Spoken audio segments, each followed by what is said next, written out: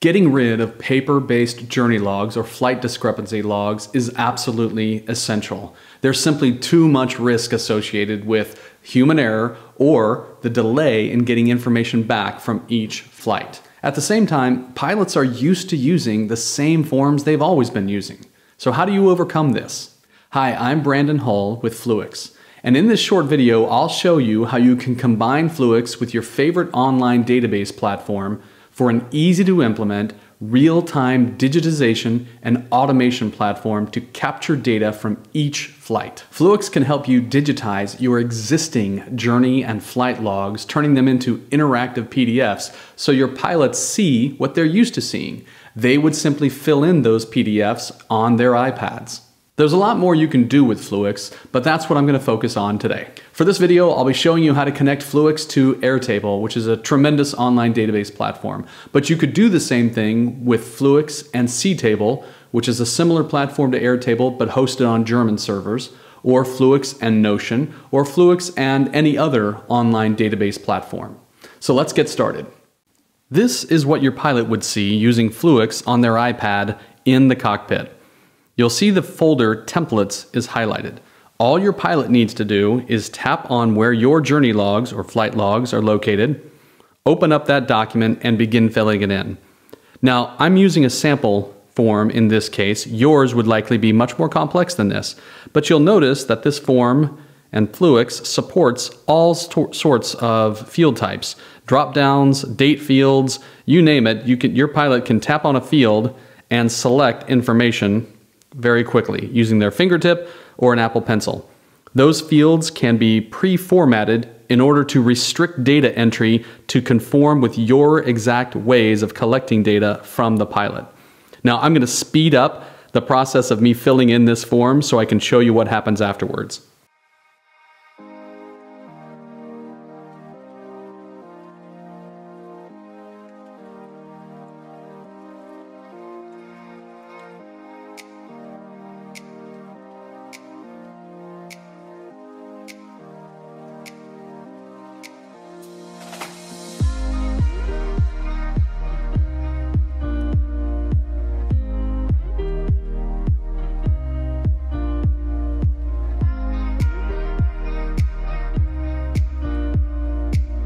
All right, the pilot has submitted their flight journey log, and you'll notice that by submitting it, that means that I have now reassigned this flight log to flight operations.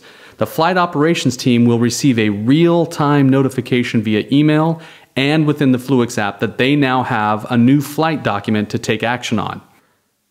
The finished flight log also resides in the pilot's completed section of their Fluix app on the iPad, and they would simply start again with their next series of flights. Again, your form might be more complete and include multiple flights with one flight log. That's possible, and that's supported within Fluix as well. All right, let's move on to what the experience is like now for the flight operations team. All right, now I'm logged into Fluix as a flight operations team member. I'll go to our group inbox where I can see there have been new journey logs that have been submitted. I'm going to open up the one that's just been completed here that you saw just moments ago. And now I can see all of the data that's been compiled by that pilot. There's the signature, all of their notes. I'm going to assign this journey log to me. It looks completely accurate. I will not make any changes to it. If there were any comments that the pilot had added along with that note, I would see those here. There are not any in this case.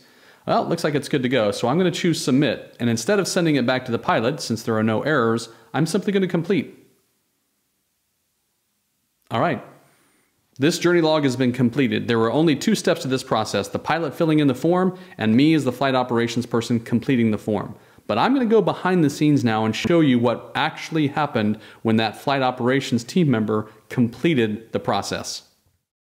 All right, now here's a peek behind the scenes of what just happened with that workflow. I gave access to all pilots to that journey log template, which resides in a folder stored in Fluix storage. They pulled it from their templates, they filled it in, and as you remember, they reassigned it to Flight Ops. Flight Ops took that document from the group inbox And after reviewing it, they were given two options: complete the process or send the item back to a specific pilot. Here's where Fluix gets really interesting. Upon completing that journey log, the flight ops team actually initiated 3 steps to happen at the same time. An archived copy was sent to a separate folder within their storage account. All of the data was extracted from all of the individual fields in that form. And lastly, all of the data was additionally copied over to Airtable, as I mentioned at the beginning of this video. So with one tap, the flight operations team actually accomplished all 3 of these tasks at the same time. All right, now here's where it gets exciting. What you're now seeing is my sample Airtable database that has received that flight I just submitted when flight ops finished the process. And I'm going to kind of give you a bird's eye view of what you're seeing here. Each flight record sheet that is submitted by flight ops or approved by flight ops is a new record in this table within Airtable. So you've got the flight record number, which is automatically generated, the aircraft, which was indicated on the form, and all of this data that was indicated in the form. And I didn't fill in every single field, but you'll see that I've got all of the data captured on this field here. What's great about this is, and what's great about Airtable, is that I can now summarize this data at a quick glance in any number of ways. Over on the left-hand side, I have a variety of different views. I can group this information by aircraft number. I can group it and filter out certain fields so I only see things like the scheduled number of hours, the actual flight hours, the amount of fuel burned, the total amount of fuel burned, and so forth. I can group the information by pilot showing hours, by flight dates, by departure location, arrival location. I think you get the point here. I can summarize the information in any number of ways. And I can not only capture the data and place it in this database, Airtable can automatically crunch the numbers for me, can calculate the data for me. That's how I'm able to see things like the total number of hours per aircraft for that day, for all time, for all flights, all of that information. This is the power of Airtable with Fluix. Now, how does the data get from Fluix into Airtable? That's through Airtable's automations feature. I have a wonderful workflow set up in Fluix to manage the approval process. And then I have an automation also set up, but this time in Airtable, to receive the form from Fluix. This only needs to be set up one time. A webhook is received. This is the webhook that I placed within Fluix to capture all of that data from the form. And anytime this webhook has data passed to it, it will create a new record in the flight logs table right here within Airtable. Now, in my case, I actually have one other automation set up. I have an automation to send an email as well. Fluix can send emails, notification emails, but what makes Airtable interesting is that I can choose select data. When a new record is created, I can now take only some of that data and send an email to a recipient to capture some of that, to share some of that information in the body of an email. So now I have a summary piece of information that's going to certain recipients once a new log has been submitted. And all of this is automated. From Fluix to Airtable to the recipients, both via Fluix and via Airtable. So I have a complete system now for grabbing data at the pilot level, summarizing it within Airtable. And if you want to go one step further and get data from your Fluix form to your aircraft software, your aviation software, as long as it provides its own API, you can actually send information directly from Fluix to your software with another step in this workflow process within Fluix. So in short, you have a complete system for easily capturing the data at the pilot level right there in the cockpit, allowing them to transmit it in real time the moment they land and their device is back on Wi-Fi or on a cellular signal, and sending that information over to an Airtable database.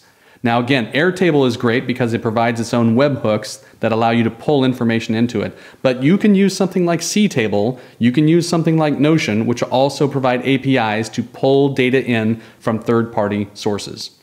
What's amazing about this when it's all said and done is that we already have the system set up within Fluix to make this process easy here and to duplicate or adapt the process here within Airtable to provide you with a solution that could be implemented within 2 hours. The only thing that you need to work with us to do is to edit your, either create or edit your existing journey log to turn it into an interactive and restrictive PDF so that it gets exactly the information from your pilots that you need without any error. Now more than ever, it's important to digitize as many processes as you can, adding automated workflows in between the steps so that you can streamline your operations. This will make you more profitable, this will ensure planes are in the air more, and this will ensure that your pilot's workload is much easier than it can be with paper. So digitizing your processes can be as simple as about 2 hours worth of setup work using Fluix and Airtable, or Fluix and another solution. We've tested several of them, and this works fantastic with a lot of different online database platforms. So if you'd like to learn more, check out a trial account with Fluix, talk to one of our representatives of our team, and we'll help you get set up and running with using Fluix and a sample scenario like Airtable or Ctable. Thanks for watching.